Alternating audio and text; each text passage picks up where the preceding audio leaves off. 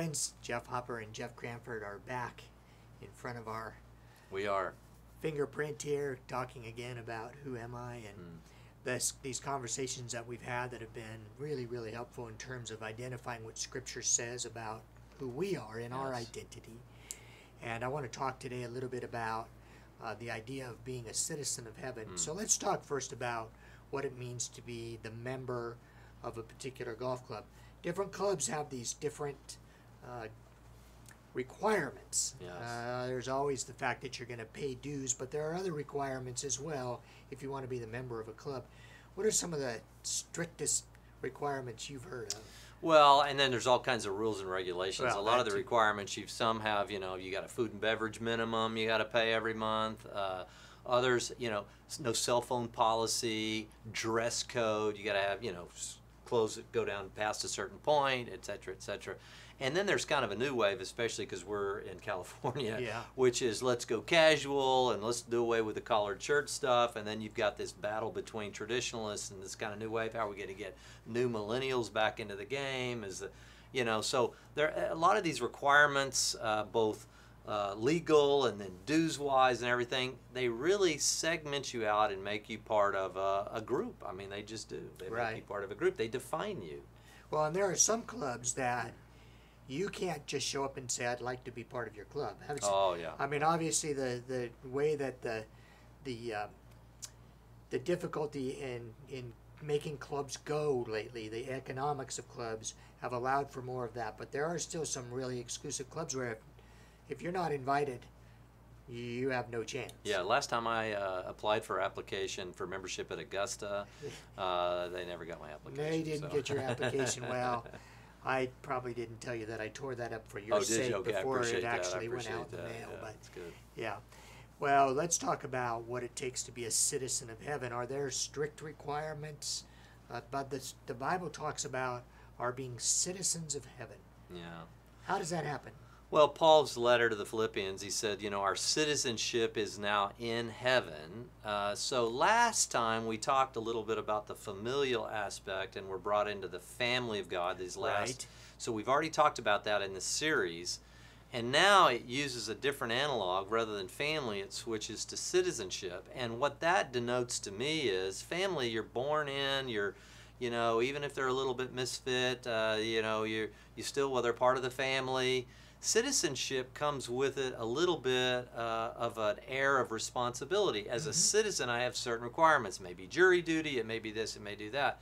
It was interesting, yesterday you and I met. We hadn't seen each other in a while. We decided to meet at a Starbucks, and there was a citizens event out of nowhere, and there were local sheriffs, police, firemen. I got an impression there were some fire folks there, and they all packed into this place to just mingle with the people. It was this, and I felt, to be honest with you, like a good citizen. I went over there, thanked them for their service. I got kind of a different vibe. I feel like, there was some obligation as a citizen to support local law enforcement and others. Which is very interesting because I didn't get that vibe, and that's because I don't live here. Because you don't live here. Lady gave me something, gave it to Jeff, and Jeff goes, oh, I don't live here. You can take that back. And I think that's probably true in the heavenly realm. Some people say, well, I don't live here. I'm not part of this citizenship. And so I think there's an incumbent responsibility when we do think of citizenship. I think of being a good citizen, and I want to uphold my end of the communal bargain, if you will, whether it's stated or not. I find too, Jeff, that people take up that mantle of responsibility, the greater level of pride that they have in their community. Yeah. And so I think that is certainly a spark for us in our faith. If I am proud, if I have spent time worshiping God, and I have therefore become increasingly proud of who God is, I'm like, there is no responsibility that's too great. Yeah. I want to do my part as a citizen of heaven. Yeah, and pride doesn't work very often in the kingdom realm, but pride of who God is is okay. It is okay. I'm going to actually preach on that, I think, this weekend. We're going to be talking about Psalm 96, and as our incumbent responsibility is just not so much even our salvation, but just to say this is God, the glory of God, our Creator.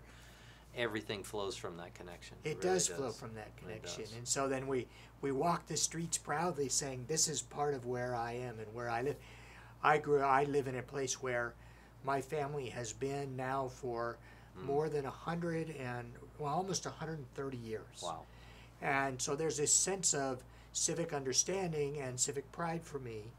Even when I see things in my, what is, a rather large city now that are not so good, I still say, this is my city. This is the place I want to be. Do you have that same passion about your citizenship in heaven?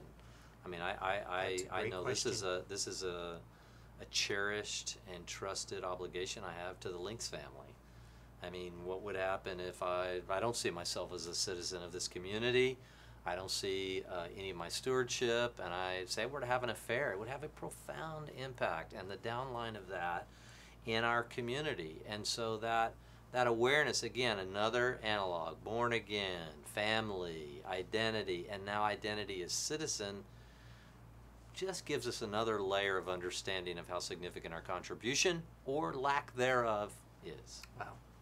Well, thanks, Jeff. Thank you, buddy. Yep, and thank you all. We'll see you soon.